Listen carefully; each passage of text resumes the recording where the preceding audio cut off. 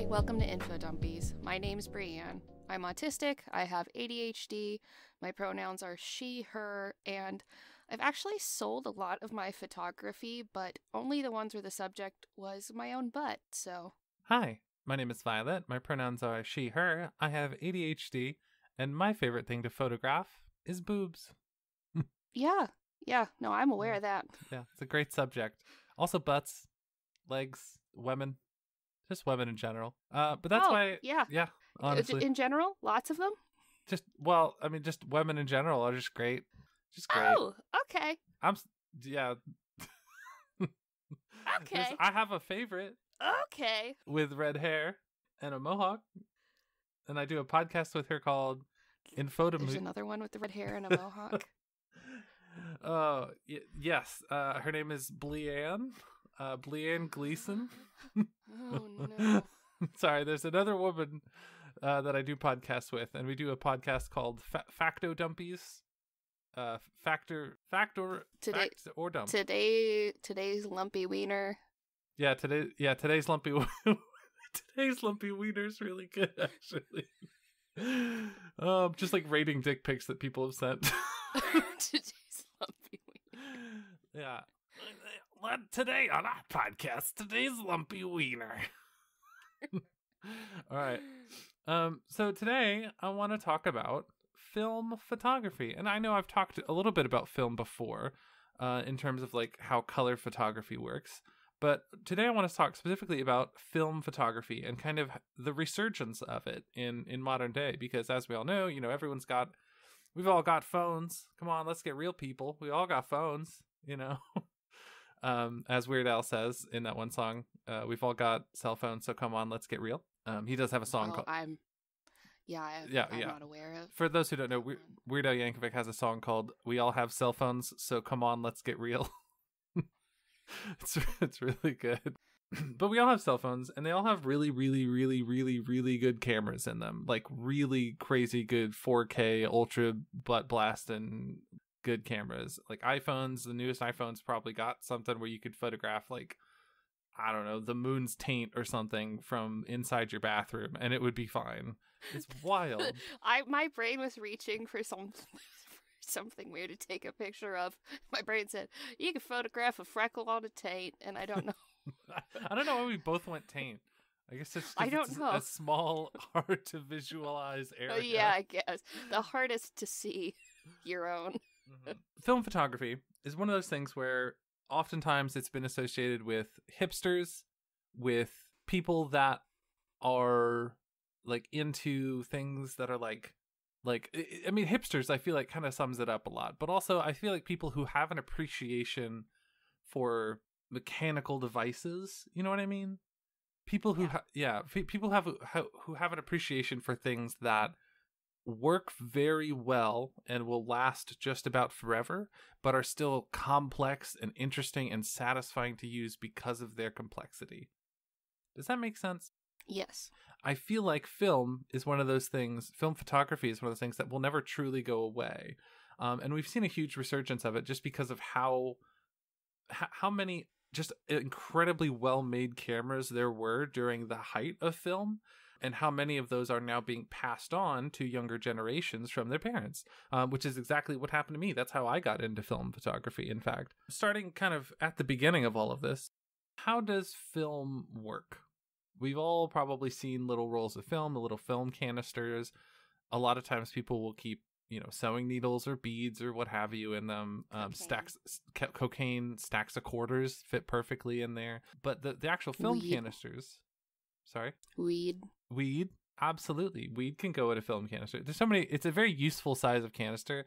It's like smaller than a medicine bottle, but without the safety cap. So it's my mom had a really cursed film canister in her underwear drawer full of my baby teeth for a while. So. Oh, yeah. It's a very if that tells you my age. There you go. It's a good size container to have. And I could talk about film canisters for a while, but the film itself, when we think of film, we often will think of those little film canisters, and those are actually 35 millimeter film canisters. That's a specific size of film, and there are so many different kinds of film out there. And when we talk about film, oftentimes there's a whole lot of terminology involved when you get into like the science of how film works. You probably recall a lot of that from my episode where I talked about color photography. That would be Mini Dumps #1. Oh, thank you. Yeah, Mini Dumps #1. In case you haven't heard that, I want to go over just kind of the basic structure of film. When you look at film, there's basically 3 layers, right? On the bottom, you have the protective back coat, which could be made of a whole bunch of different things, really. Oftentimes, it'll be like a plastic or a celluloid or something like that. But that is basically to make it easy to physically handle without ruining it. On top of that, you have the celluloid base, and actually, it's not even celluloid anymore. That was actually phased out in the mid-20th century because of its flammability or inflammability, which, by the way, mean the same thing. I found out during the research for this episode. I'm sorry, what? Yeah. Linguist says what? Flammability and inflammability are synonyms. All right, I'm going to go on a little etymology journey later. Yeah, I found that out. That set me off on an etymology journey later. I need to figure out how that happened. Anyway, yeah, no, same. I was reading this article talking about how film works and going through it, and it basically says the word film itself is accurate, even though there's a lot of terminology and misnomers in film. Film is literally a strip of plastic backing coated with a film of chemicals, even if that plastic is not celluloid, even though people still refer to them as celluloid. The chemicals are not an emulsion, even though people still refer to them as an emulsion. You'll often hear people talk about film and say, oh, this film is the same emulsion as that film. What they're saying is the actual light reactive chemicals that are on the film are identical, made in the same factory, applied in the same way. They're the same. It's effectively saying same film. Even though the package may look different, the canister may look different. If it's the same... It's like store brand cereal. Yeah, it's got all the same ingredients. It's basically the same thing. Exactly. And in this case, it is chemically the same thing. To talk about even more misnomers, right? So people call it an emulsion. It is not an emulsion, because if you know, an emulsion, it would be 2 liquids that don't normally mix together, having been mixed forcibly together. Think of like oil and water. If you shake that enough, you'll get an emulsion that will eventually separate. You would normally put in a binder of some sort in order to keep that from separating. An emulsifier.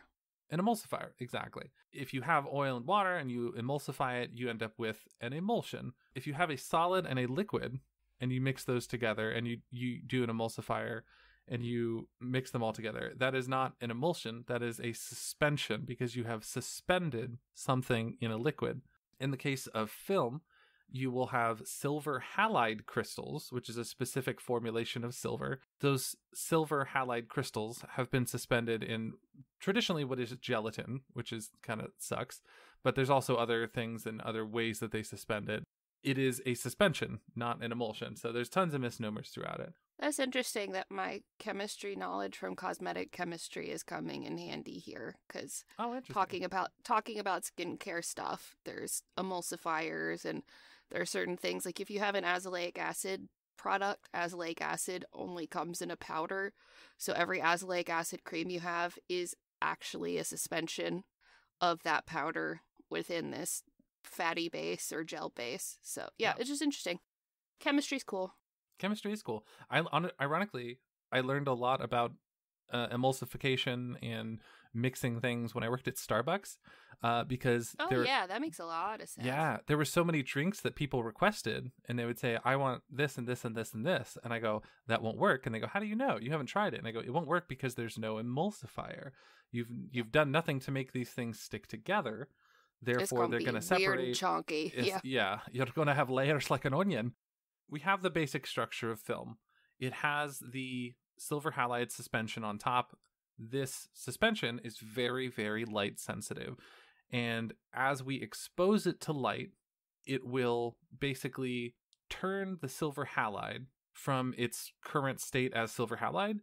And where the light hits it, it becomes tiny specks of actual metallic silver.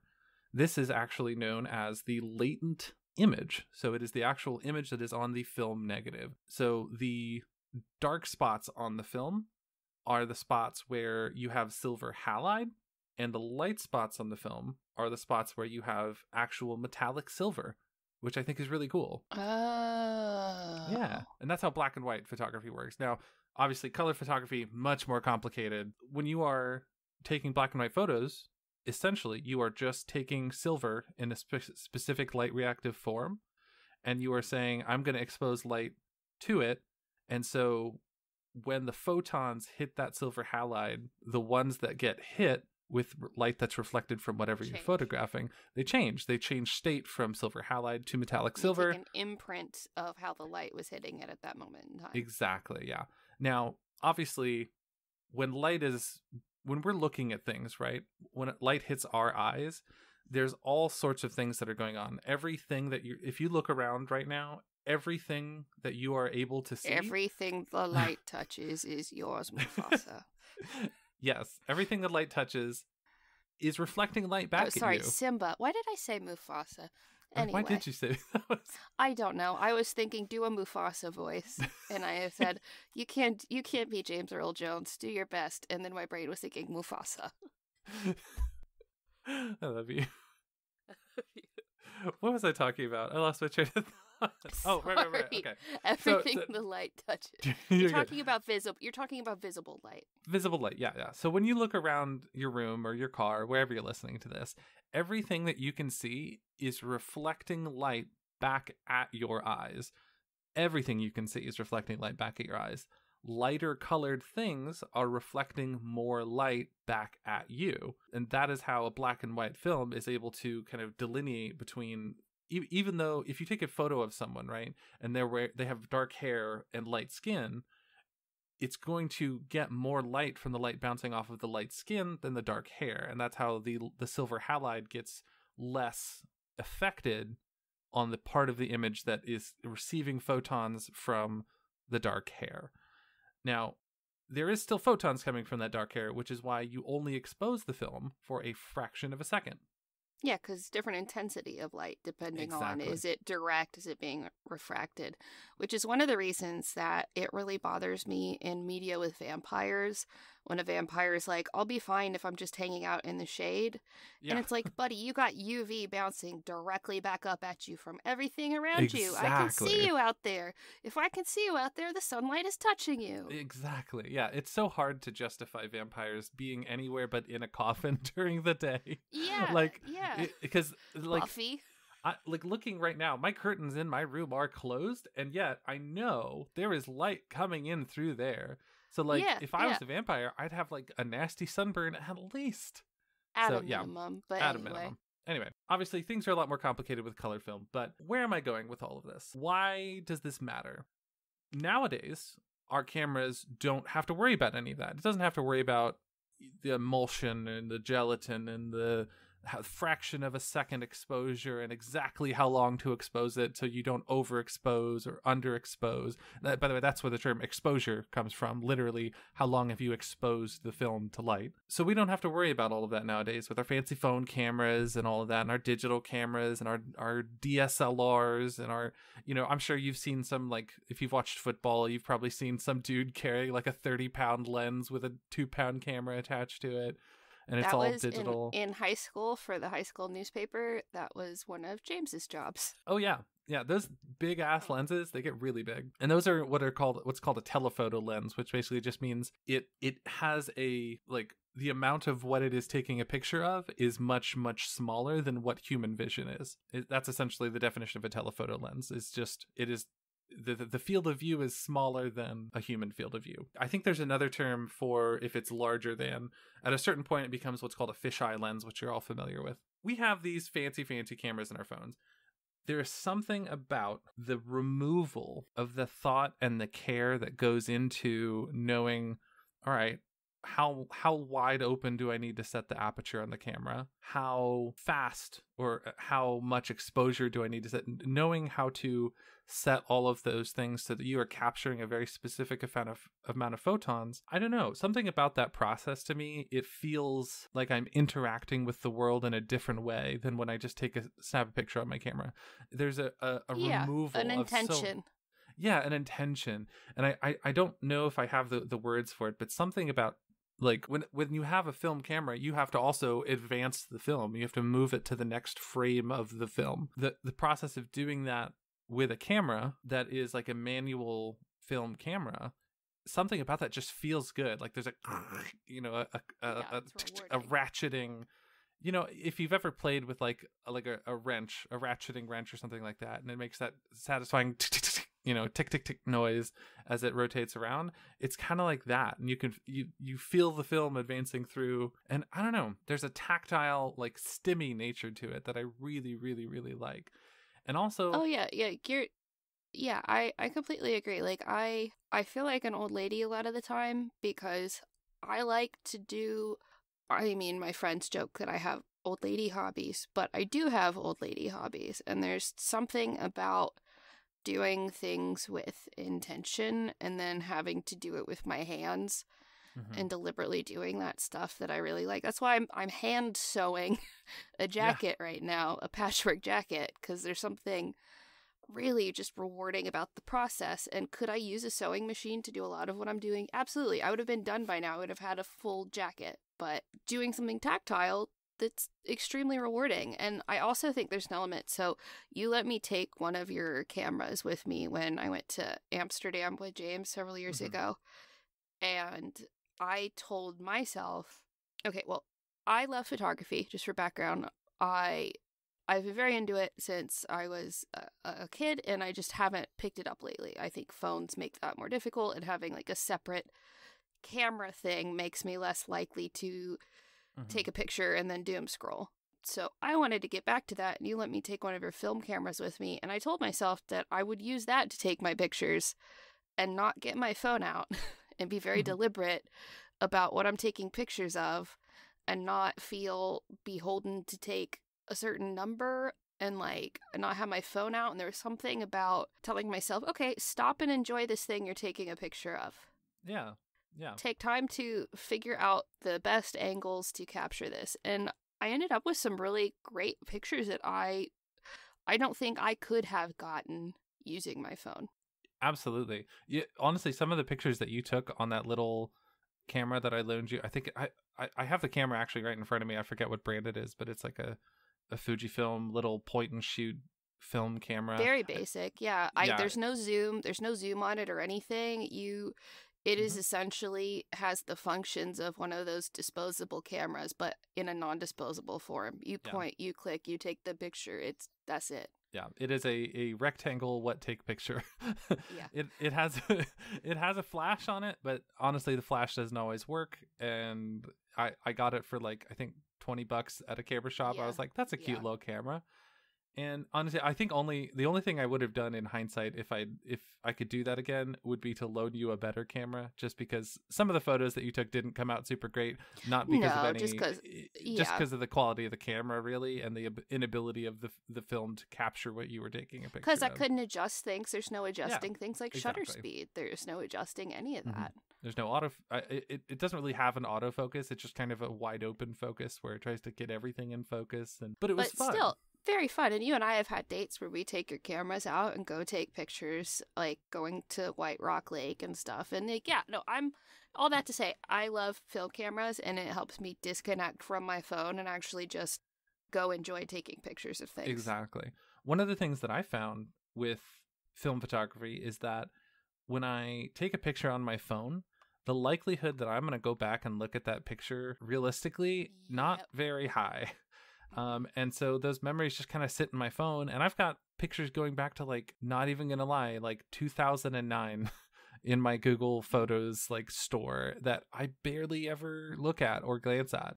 When you take pictures with film, there is something like suspenseful. Like, you don't get to see the pictures right away. Yeah. You have to look on your own first and experience what you're seeing in order to take that film photo. And how that picture comes out, you know, when you finally get the film developed later, you sit down and you look at the pictures and you go back to those memories much later on.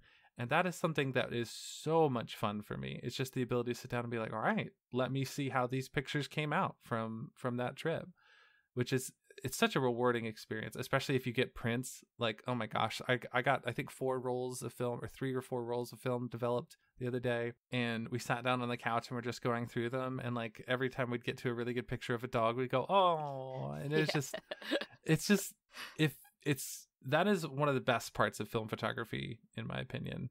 It's, you are going to look at the pictures again once you get them developed, and it'll take you back to that moment in a way that phone pictures really can't. Because like, how many times have you been hanging out with someone and like, oh, I just got back from my trip from Bora Bora, do you want to see the pictures? And just the thought of someone leaning over and showing me their phone and like awkwardly dragging their finger along while pointing it away from them. And I'm never going to do that to someone else. I'm afraid I'm going to swipe too far and they're going to see some stuff. Exactly. Like, our phones and that are sounds like that sounds like I'm taking a bunch of pictures of my butt, which I'm not. There's probably just some very cursed screenshots I've taken. Right. Same.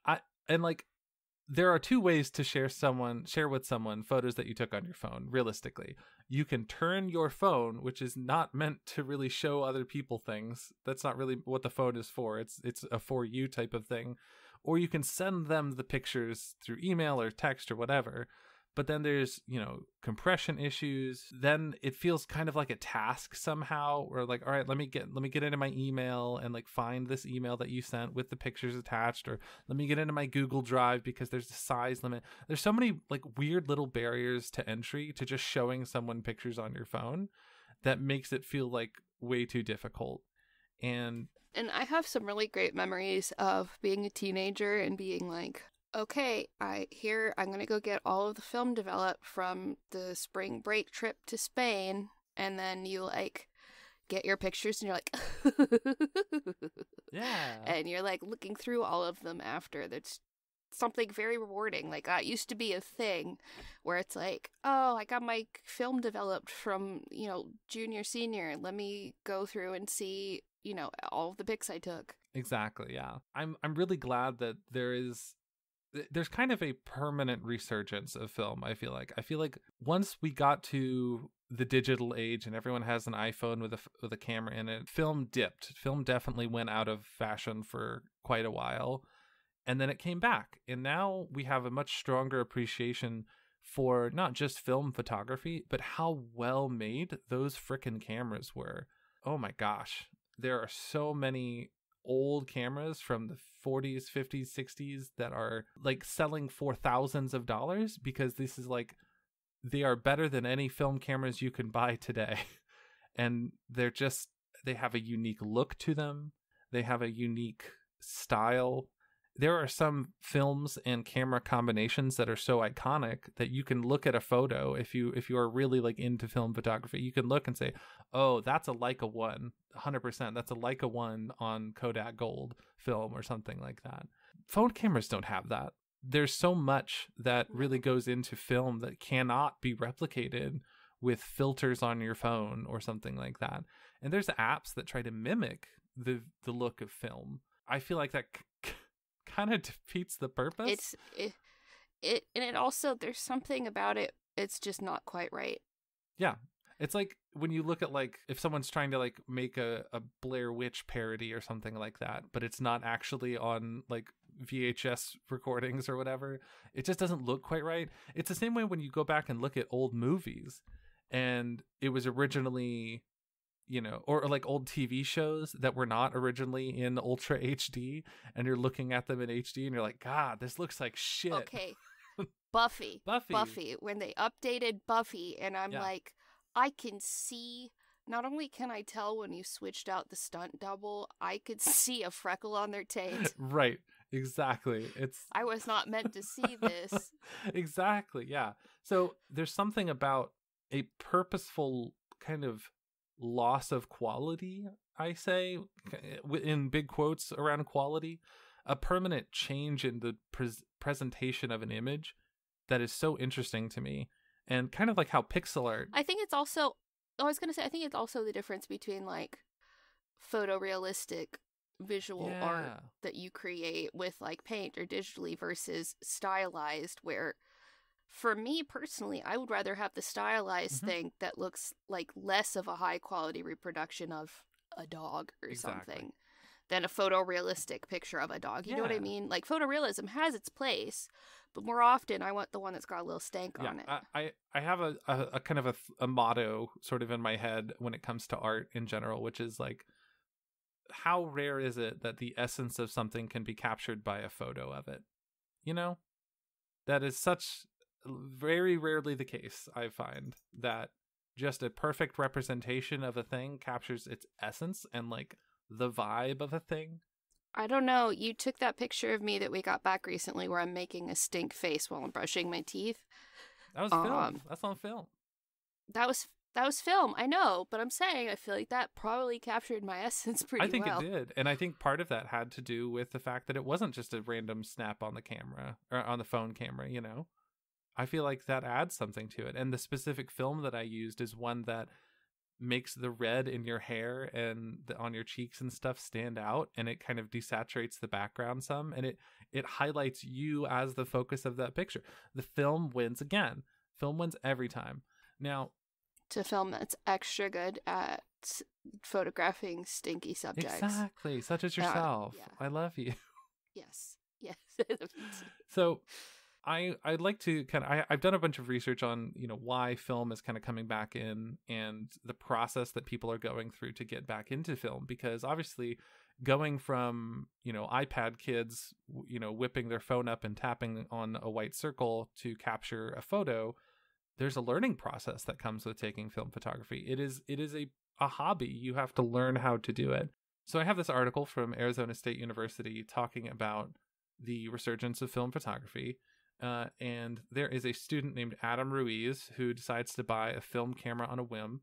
And this article, by the way, is by a person named Leah Mesquita, Mesquita, which is a cool name, by the way. That's really cool Leah name. Mesquita. Sounds like a superhero. It sounds like a superhero's real name. Yeah, it really does.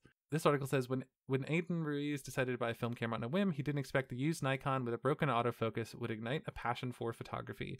After acquiring the camera in a meeting with the seller, the senior studying finance threw in a 36-photo roll and proceeded to shoot all of it on campus. What he captured could only be described as horrendous, Ruiz said. My experience was very similar. The first 4 or 5 rolls of stuff that I shot on my dad's old camera that he gave me, which by the way is a Minolta XGM, absolutely beautiful camera. My dad got it in the 70s or 80s, some point in there, and then he took so many cool photos of him with his motorcycle riding in the mountains, all kinds of cool stuff. But I then got this camera, just took a bunch of shit photos with it, got them developed, and they stuck with it. And why did they stick with it? That's the thing, right? I did the same thing and I stuck with it. And the thing that I found really interesting was I failed at taking good film photographies, but the process was so viscerally enjoyable that I wanted to do it again. That is something that is really hard to find. It's a beautiful thing. Looking later on in the article, they are talking about how later on they got a 65-year-old Mamiya RB67 camera, and they still own that camera today. They shoot with it every weekend. Even though today's generation lives in a digital world where iPhones can capture videos in 4K cinematic mode with just the tap of a finger, and cutting-edge cameras can operate at 120 frames per second, many are still running to eBay and thrift stores in search of old film cameras. And that is really, really cool. My Minolta XGM, it is completely functional. The only thing is that the light meter is a little unreliable at times, and it is a little finicky, and I have a light meter app on my phone basically just to help me measure the amount of light coming in. But other than that, it is like a well-oiled machine and has seen zero maintenance since my dad bought it in 1975 or whatever. By their own nature, they need to be kind of self-encapsulated so that you don't get light coming in and leaking onto the film.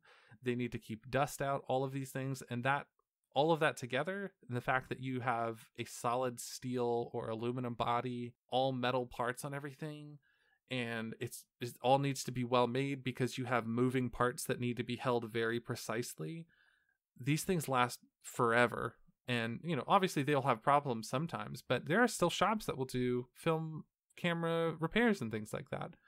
And the results that you can get from film cameras nowadays are truly unique. And the best example of that is from a company called Lomography. And that is technically where I first got into film photography, because before my dad gave me his old film camera, I was at a little shop, like I think it was a thrift store or something, with a friend, and I happened to see a little display of these. They were called simple use cameras.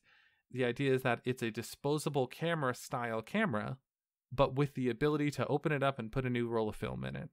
And I saw that and I was like, that is such a cool idea. I really like the idea of that.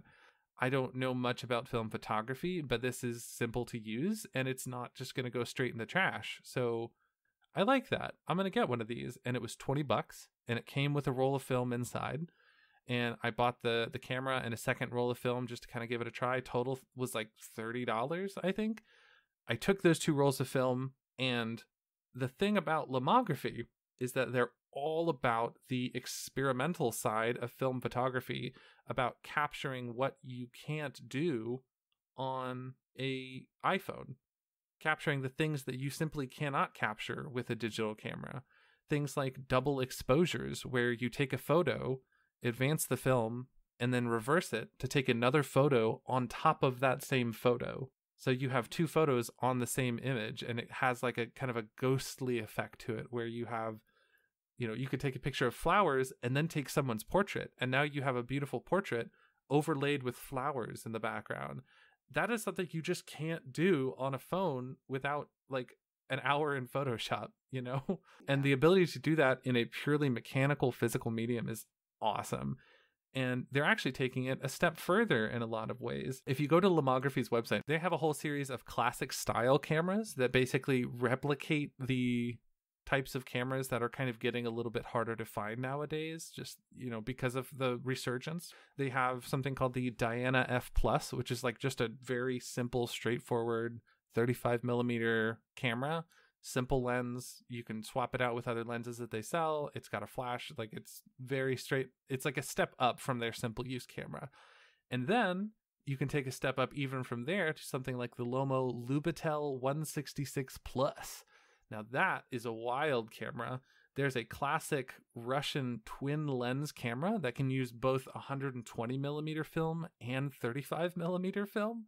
And this, this is a recreation of that for modern day. Ooh. Yeah. So it's literally got a 35 millimeter lens and a 120 millimeter lens for you to use like interchangeably. You could take one and then the other and just like kind of just go crazy with it.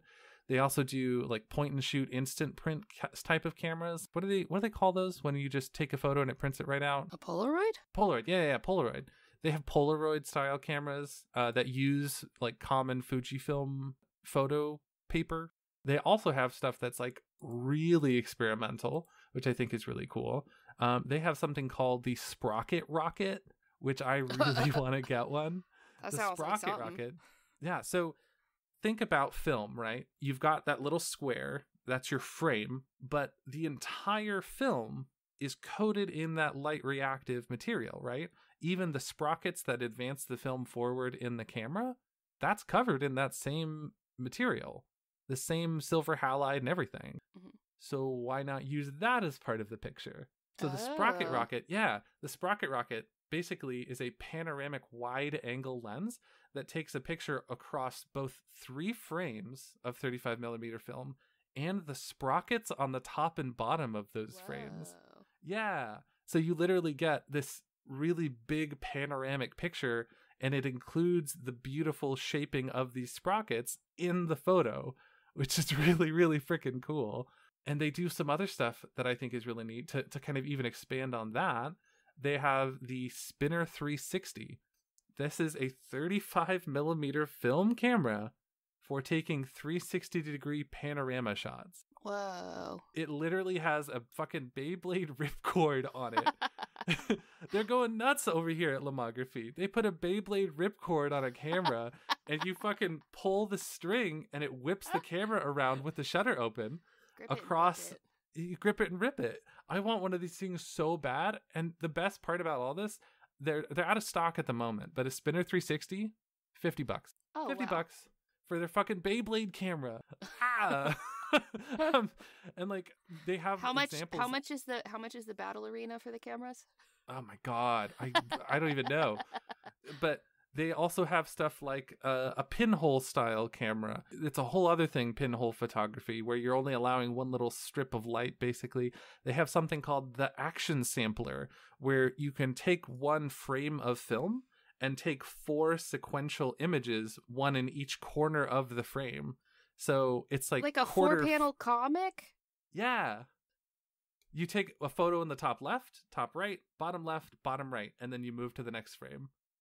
Okay, but the implications for that would be really funny for doing like a 4-panel comic.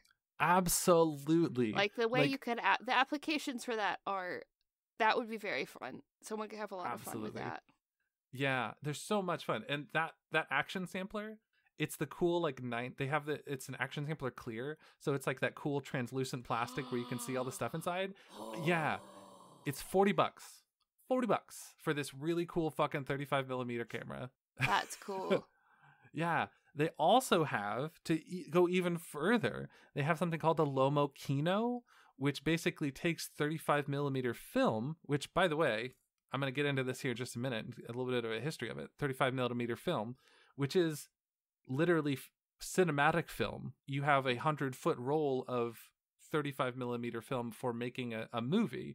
It takes that up to 144 frames of it, and you can it's literally a little 35 millimeter cinematography camera. Oh, cool. Made for modern day. Yeah. Up to 144 frames, which is just a few seconds of film, basically. But you can do some really cool stuff with that. 35 millimeter film is most of what I'm talking about right now. There are other types of film that are also popular. There's 120 millimeter film. There's 110 millimeter film. There's a few other types that are kind of like, there's slide films and things like that are somewhat common.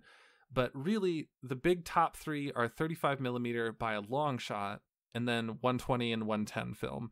Those are basically like really long, skinny little frames, basically, where you have a much wider frame. So you can kind of get wider individual pictures with stuff.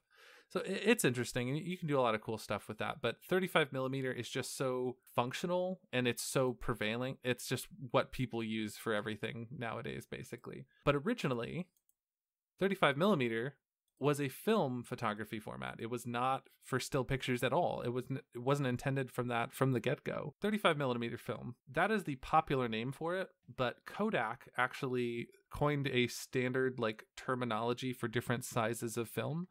And 135 film is specifically the term for photography use 35 millimeter film. So if you say 35 millimeter film, technically you're talking about movies. That's for movies, right? But also you are technically correct.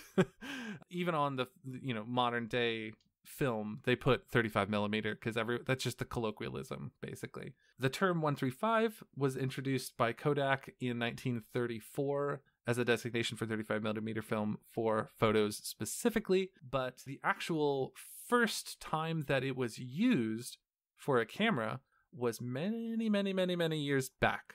So the first small format camera to use this 35 millimeter cinematography film was actually the cent vues, which is a French word meaning 100 views. And it was invented in 1909 by the Frenchman Etienne Mollier, who was an inventor and like a very prolific inventor, invented a lot of things relating to cameras and shutters and how all of these things work. And this cent vues, basically, you would take a 100 frame roll of 35 millimeter film, kind of squish it into a rectangle, and put it into this little camera. And oddly enough, the very first 35 millimeter camera, you held it vertically. The viewfinder was on the short end. And cool. You held it up. Yeah. And which ironically is like a cell phone. Yeah. It took photos in the same format that we now do with our cell phones, the very first one. And it's the second edition of this cent vues camera, immediately sideways views from there. But I think it's so funny that technically the first 35 millimeter film camera vertical. vertical, which is just such an odd choice. The Salt Views, a lot of people probably don't really know about it because it wasn't the thing that popularized 35 millimeter film for photography. It was interrupted due to a lack of resources because, oh no, First World War was happening. But there's a French inventing competition called Concours Lepine that happens every year in France, and it is an annual competition still going on to this day for inventors. It's literally like a French inventors fair, and I could do a whole episode about that. It's a really cool thing. But it won the gold medal in 1910 for that inventors competition. Fast forward just a little bit, we see a company that makes microscopes. Even before this little film camera was made, you have a company that was making microscopes. In 1847, we had the foundation of Spencer Lens / American Optical Instruments in the USA.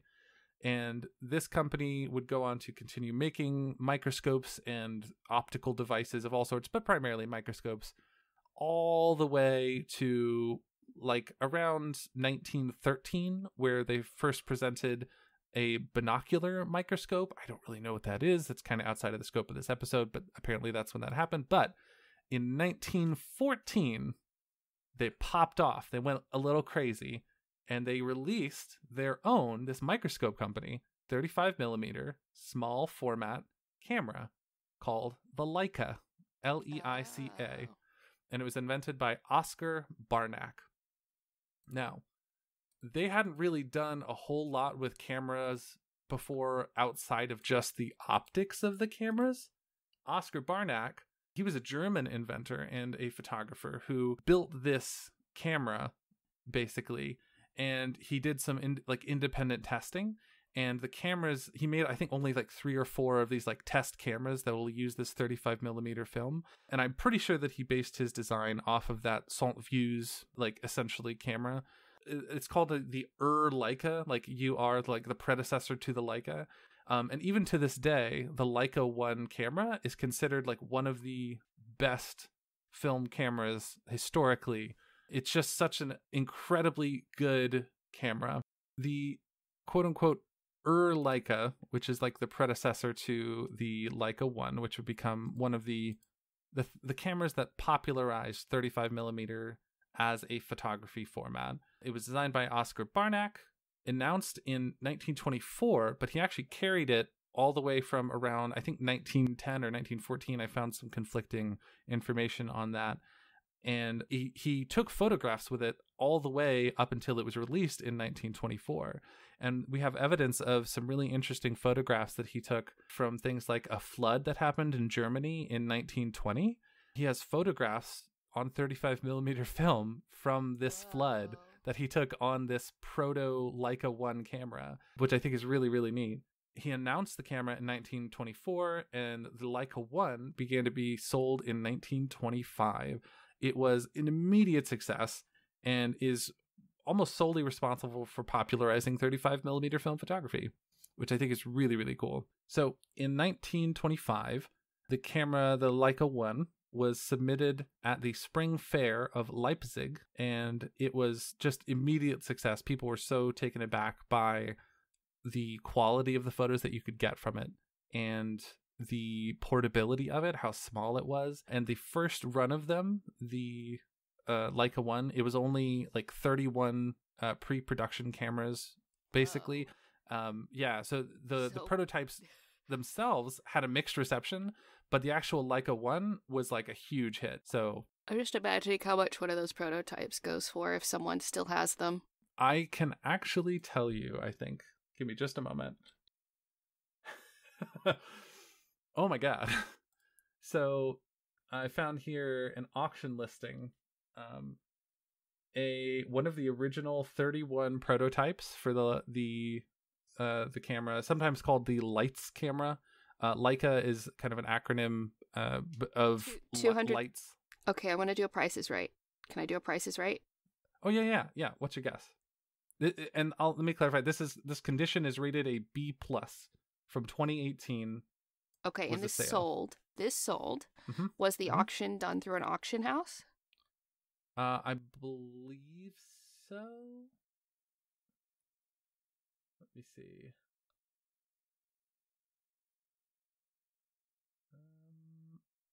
Yes, it was. I think it was done through Christie's, potentially. Okay, I'm going to say $400,000. Oh, actually, just to clarify, it's actually Westlicht Auction, which is a German auction company. That's fine. That's fine. I'm going to say, well, we're talking about euros then. It was a German auction. Well, the price that I'm seeing is in dollars. Okay, 400,000 US dollars. You are not even close. Really? Yeah. This B+ condition Leica prototype lights camera sold for $2,688,000. So I'm just a little bit off. Just a little bit off. Now, there was one in B- condition in 2007 that was sold for about $560,000. I don't know, but the price has gone up since then significantly. If you could give me these, I wish they graded it like comic books, because me B+, B-, I'm like, I have no bearing for what that means for the condition. But yeah, that's amazing. Yeah, essentially the condition would mean it has clearly been used, I think, but not like damaged, and it's still functional. Which is wild. Still fully functional. And if you look up a picture of a Leica One prototype, it's basically just, it doesn't look too crazy, because pretty much every camera, like 35mm camera that came after that, is just kind of a revision of this, which I think is really amazing. It's just a black rectangle with like that leatherette coating around it. You've got all of the silver buttons on top, and you've got the lens on the front with a little metal kind of lens part. The lens is interchangeable, which was like kind of a newer thing here. It looks like, oh yeah, that's an old film camera. It is the old film camera, which I think is really cool. Yeah, if it ain't broke, don't fix it. When we talk about photography, we can go back even further, though. One thing I want to talk about, too, is daguerreotypes. Are you familiar with those? Yes. So, daguerreotypes were invented by Louis Daguerre, I believe that's how you say it, and introduced worldwide in 1893. One of the Duggar kids. One of the Duggar kids, yep.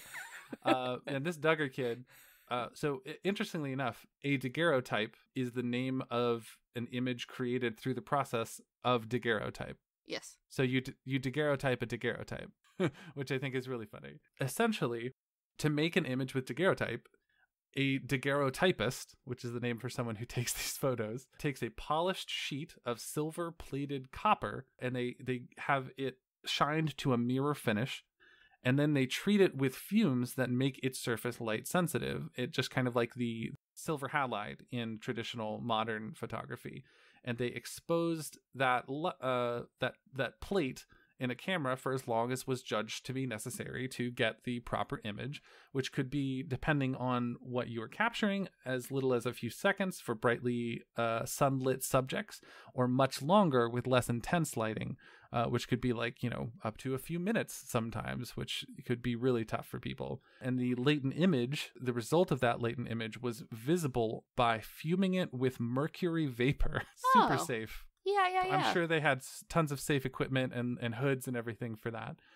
For sure. But they didn't just raw dog it and handle it with their bare hands and stuff. Oh, yeah, definitely not. But that mercury vapor removed its sensitivity to light by a liquid chemical treatment, essentially. They rinsed it and dried it, and then they sealed the result, which if you have a daguerreotype and it's not sealed behind glass, you could touch it and it would just wipe off like a fine powder on a desktop. The image, which is protected by glass, fun fact about daguerreotypes, is actually, you can see the negative just by tilting it. When you look straight on, you see the positive image. Yeah. That was, there's God, what museum was it that had a thing where there's a daguerreotype and you did a thing and it would tilt it to show you that? I think it was a museum back in Dallas. I remember learning about daguerreotypes through that and then tilting it and going, whoa. Yeah, I just think that's really neat, and like something that I didn't know about until I started doing research for this episode, because whenever you see a daguerreotype in a textbook or on your phone or on the line or whatever, it just looks like an old picture.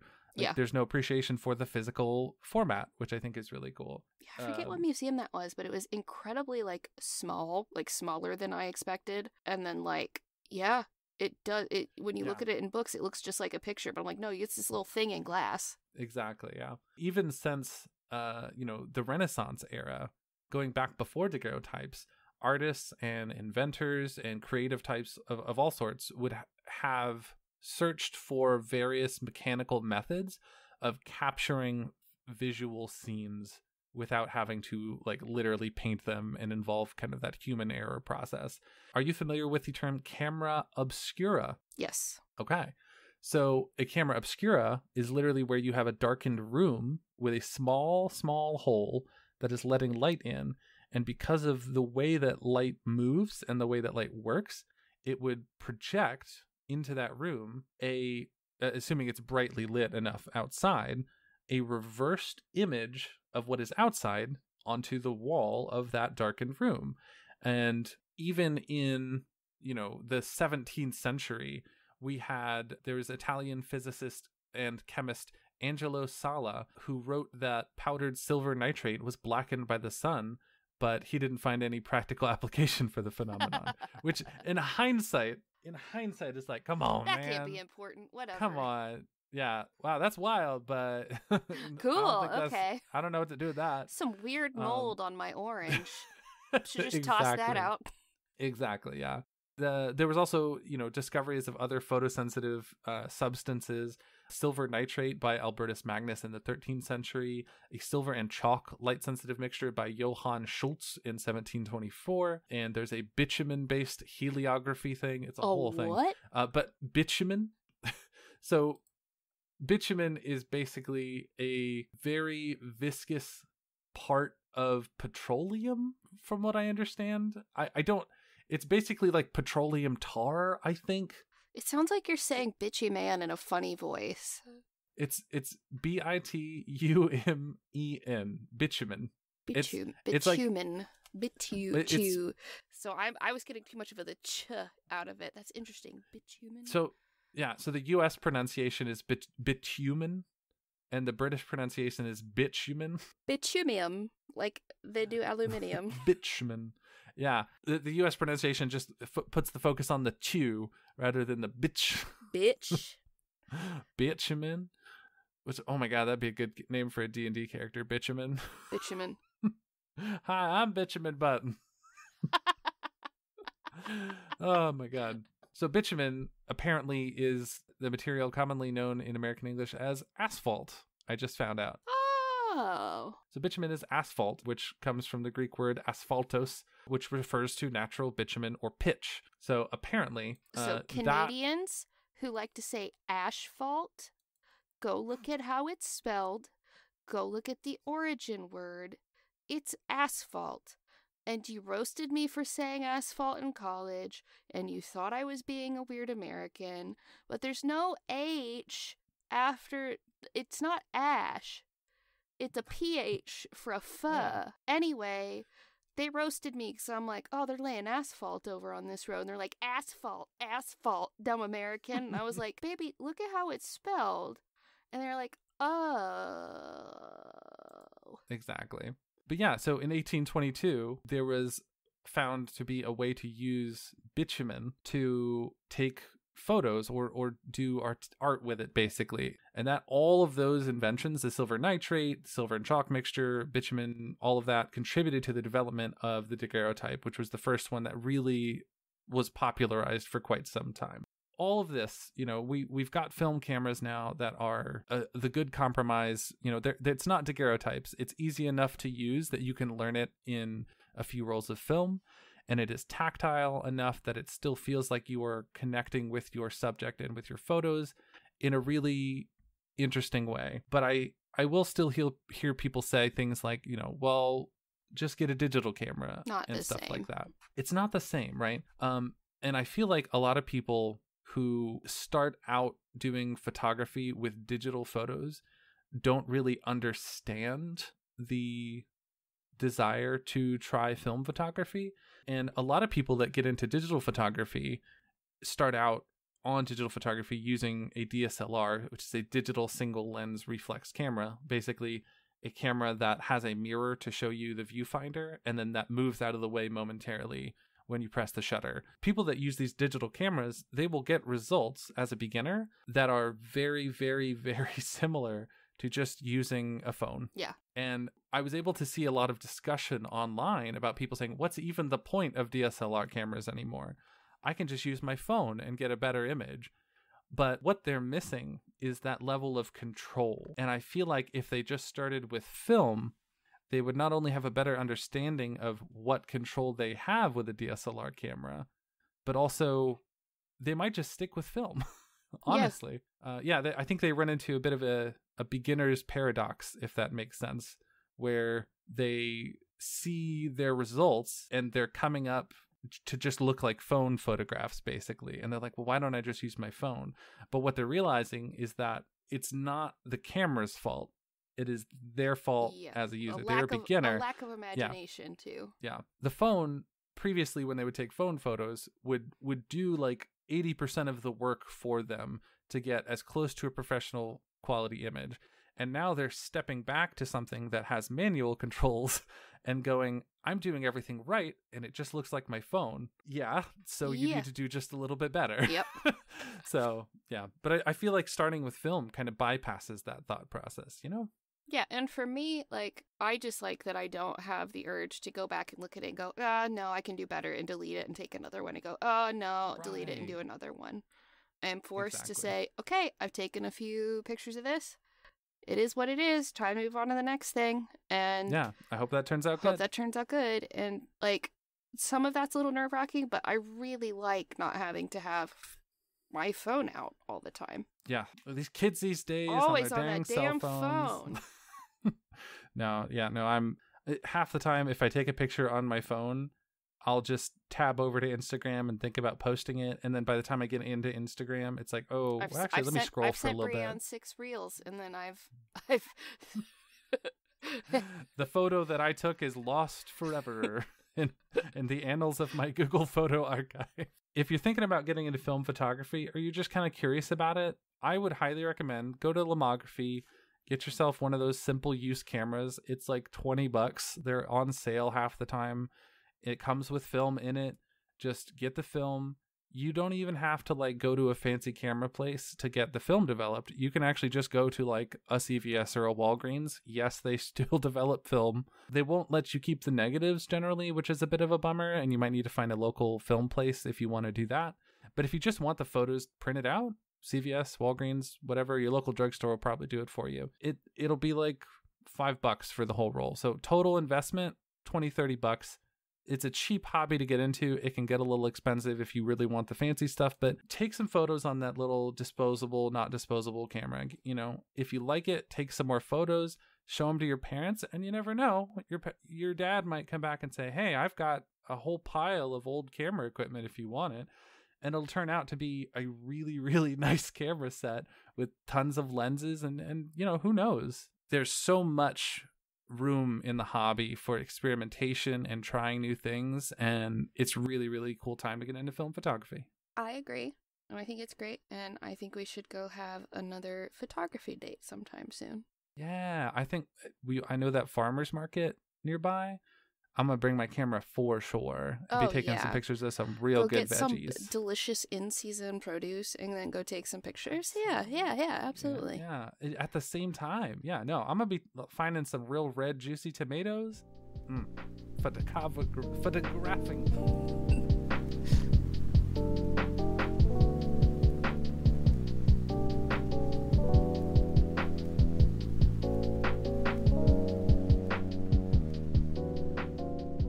It's me. I'm here at the housekeeping section. You know, the first thing I'm going to say is that if you want to support Mixnomer and Infodumpies, the best thing you can do is tell your friends about the show. We don't pay for ads, and we don't take paid ads. And that is why you telling people about the show is so important, because that's entirely how we grow. That's how we grew today's lucky winner, and that's how Infodumpies is growing. And the best, most tangible thing you can do for us is tell other people about the show, post about it in relevant groups.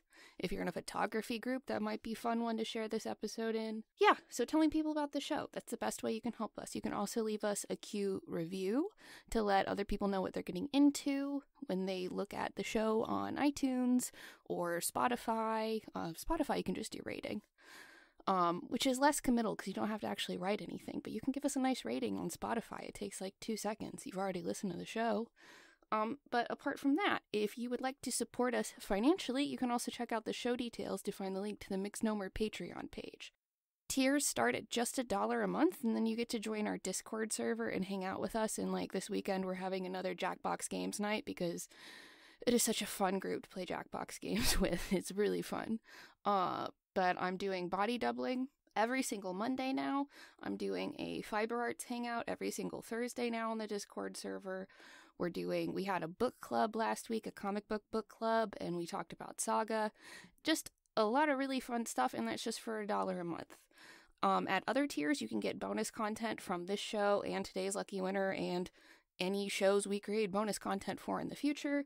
And at certain levels, you can get a shout out, like our friends Randy Lovings, Rachel Rachelson, Sewing Seraph, B. Trossler, Helen Clifford, M. Mosen, Lucy, Nicole Valdiveso, Natasha Neves, and Carl G. Brooks.